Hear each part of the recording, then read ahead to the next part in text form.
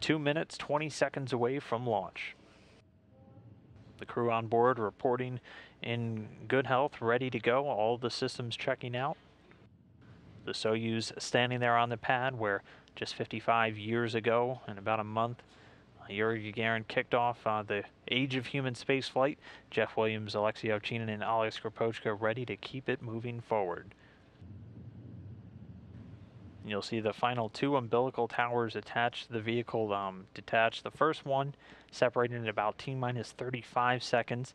Then the final one retracting at about T-minus 15 seconds. Vehicle to internal power.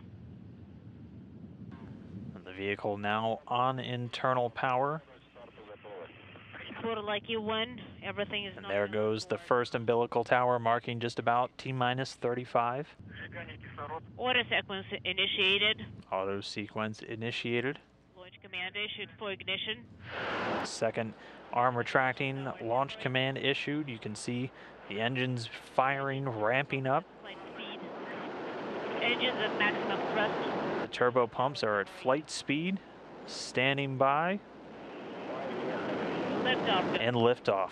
Jeff Williams, Alexey Ovchinin, and Oleg Skripochka launching to the International Space Station.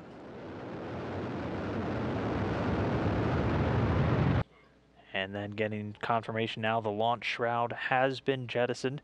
So the Soyuz spacecraft itself now exposed, the rocket already at an altitude of about 48 statute miles.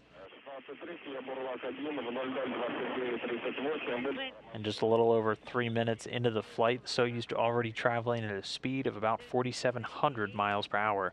There we can see NASA astronaut Jeff Williams, this his 3rd ride on a Soyuz spacecraft, getting ready for his 4th flight into space, his 3rd long-duration mission on board the station. 200 seconds.